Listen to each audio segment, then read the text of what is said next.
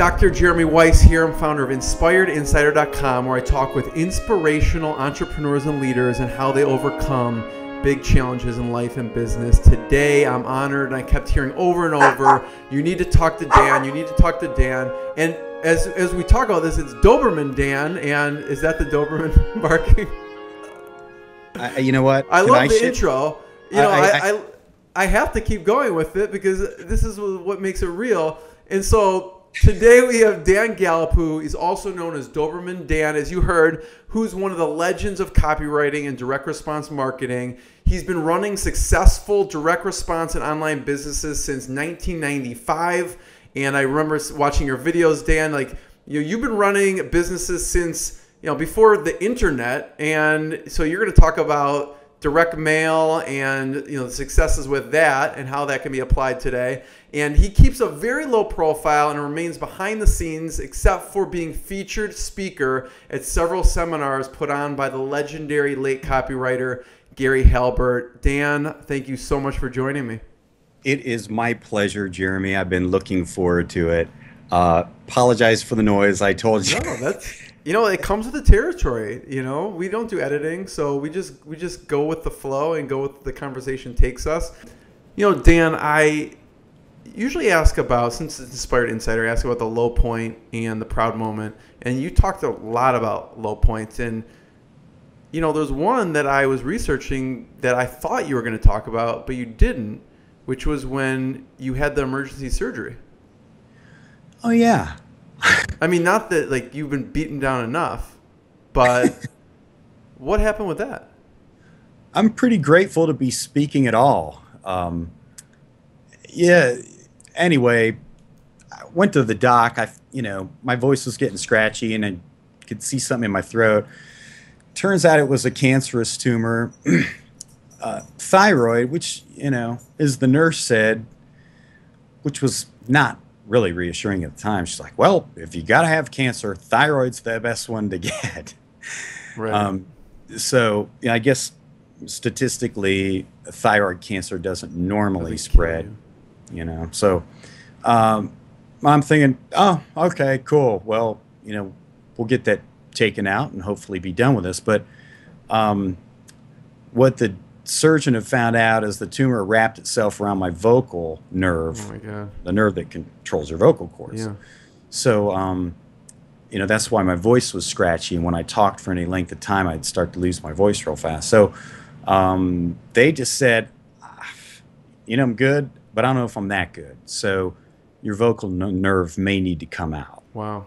So the best case scenario would have been, I'd be left like a Clint Eastwood kind of voice. You'd be able to talk, but really not that well. Yeah, you'd have a whisper kind of thing going on, which maybe would scare people.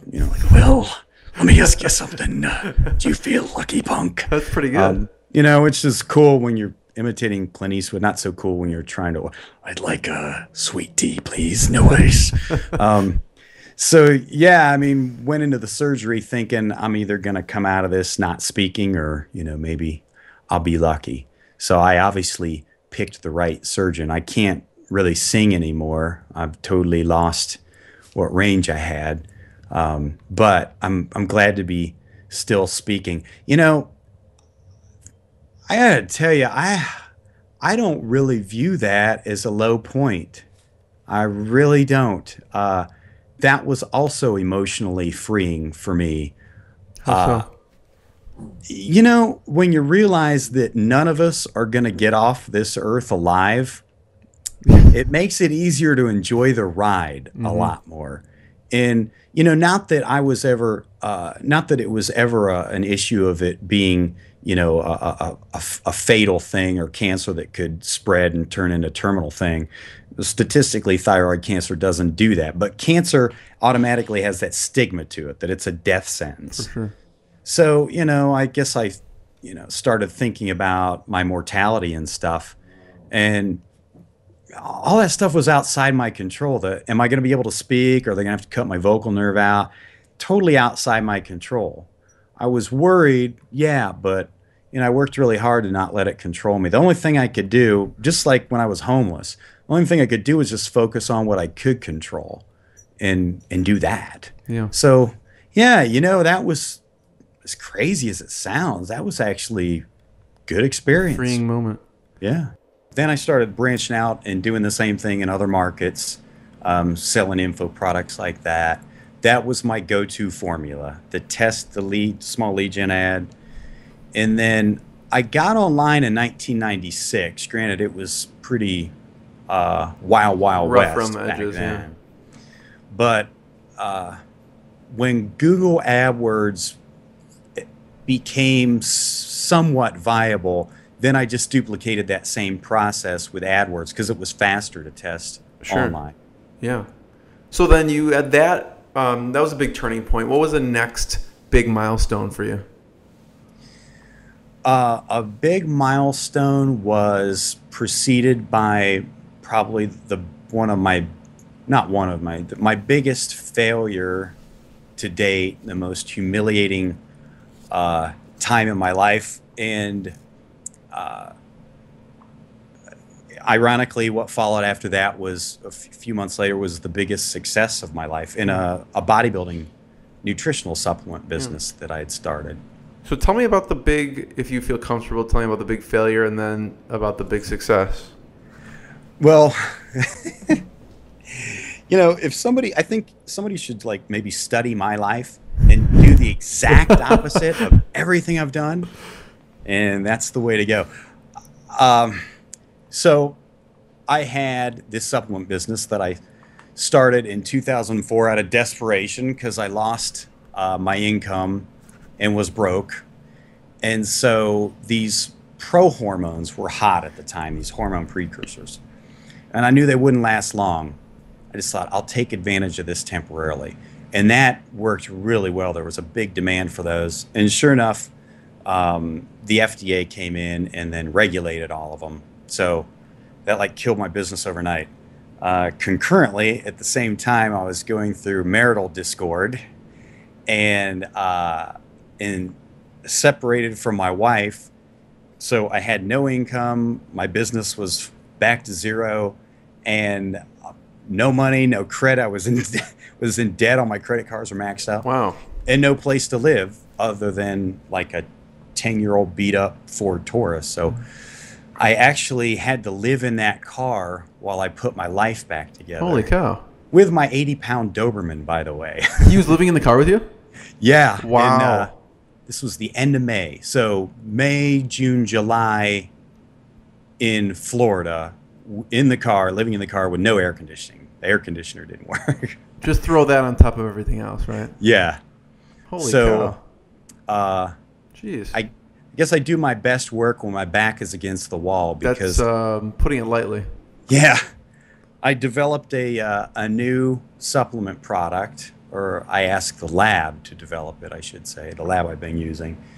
And I would go to the library every day because there was a computer there and free internet. Right. And basically had to start a whole new business again. How do you, I have to back up, I have to ask this because you've obviously overcome that, but at the time that seems almost insurmountable. Like, how did you motivate yourself, like in that situation, to actually, most people, I don't know if they would be able to climb so quickly. Oh, I'm going to go library and do this new supplement business. I mean, people are stuck in the mindset and position they're in.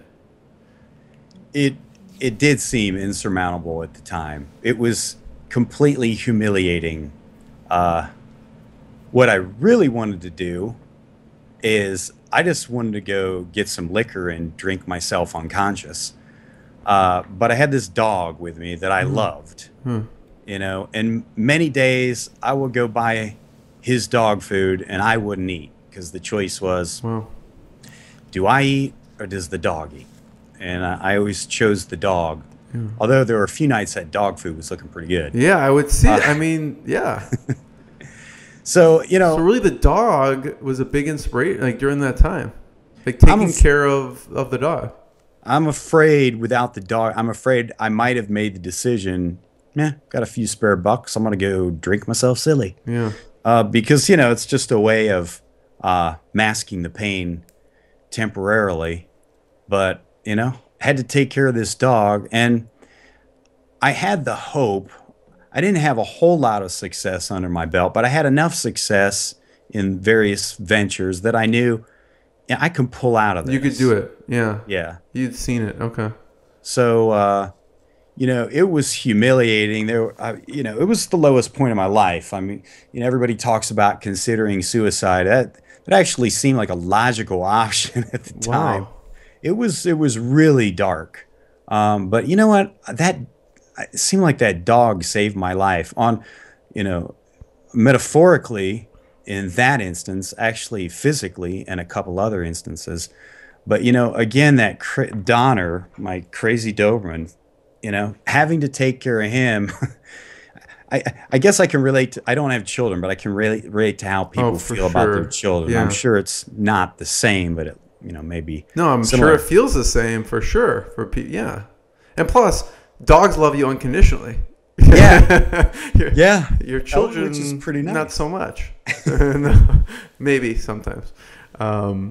So then you were going to the library, and you said, what was next? Went to the library, so I got a website up, got copy written for this product. I'm not going to sleep tonight, Dan, because of this interview, because I'm just going to be thinking about this. So,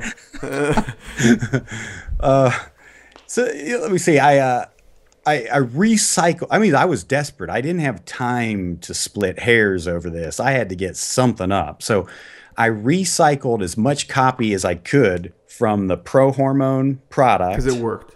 Yeah. And then I adapted other parts to this new product, which had, no Pro Hormone ingredients. It was a creatine monohydrate and some other stuff. Creatine is huge. That was huge. Yeah, back then it was still huge. Now it's like commonplace. You can buy it in Walmart. But, back then in that niche, it was, the most popular supplement. So I go to that's what I was working on in the library, getting the copy written and then getting that website up. Luckily, I still had a little email list from that previous product. So as soon as I got the website up, I threw some traffic at it. And the lab actually basically gave me net 30-day terms on the product. I begged them to sell me really small quantities, I think, like 144 bottles. And they gave me net 30-day terms. If I couldn't sell this stuff, there would be one more debt I couldn't pay. Yeah. So they fronted me that, threw some traffic at it, had a very small list, but luckily enough to get some sales. Some sales started coming in, and I still kept living in the car. How do you fulfill it? You just were shipping it yourself? I had a fulfillment company that I had a relationship previously with all those other little ventures. I'm just trying to picture you in the car with a dog and then like 100 bottles of creatine or whatever it is in there with you. It was, luckily I had the lab. I didn't have to do that. I had the lab ship it to the fulfillment center. And I had a relationship with them for at least, I guess, 9 years prior to that with all the info businesses I'd done. So they took care of that. And then when the money rolled in, I just kept, eating tuna, living out of the car, and then rolling that back into more and more ads, which was Google AdWords at the time. What was working? Is it just anything that was early on, or were there certain things that were working at the time? It was, a lot of that I think was attributed to timing and luck, because AdWords was still a new media. And I was getting clicks on there ridiculously cheap. Mm-hmm. Like, it was so cheap, man, maybe cost per acquisition was $5 at the highest. So $5 or less on a $40 initial sale, So it was just, it was the wild, wild west days of Google AdWords. And they were letting you throw traffic at anything. Yeah. So then when did you get out of the car? Don't keep me in the edge of my seat here. It was about a month. I guess it was about a month later. Yeah. I'd saved up enough money I could rent this little, basically 2-room apartment, and I was thrilled with that. And it had air conditioning, and still just lived extremely frugally, because I knew I learned this lesson the hard way from several other ventures. When you got a winning horse, you got to keep riding it. So what did you do? I just kept rolling more and more money into it. And I mean, I was living in poverty. This was a terrible neighborhood. The apartment, my office that I'm in now, I think is bigger than that apartment I lived in. And I had no furniture. I had an inflatable mattress and that crappy old Ford Taurus. That was it. And still literally, you know, going every day down the road to the dollar store to buy tuna for my meals. So just kept rolling that money in, because no matter how much I put into AdWords, gosh, I miss those days. I mean, I would get it all back multiplied. Wow. So that business grew so fast. It grew so fast, my head was spinning. In fact, I didn't even look up for about 4 months. I just didn't look up. I just put my head down and thought, I learned this the hard way before. I am riding this horse until it drops dead. Mm-hmm. And when I looked up 4 months later, the realization finally hit me, like, wow, I am living in dirt poor poverty, and I make more money in a day than I used to make, you know, several months working for the police department. And it was that, to me, that was an incredibly rapid turnaround. That's still one of my favorite success stories. Not so much for the success. Yeah, that was cool. And just the contrast. Yeah, the extreme contrasts.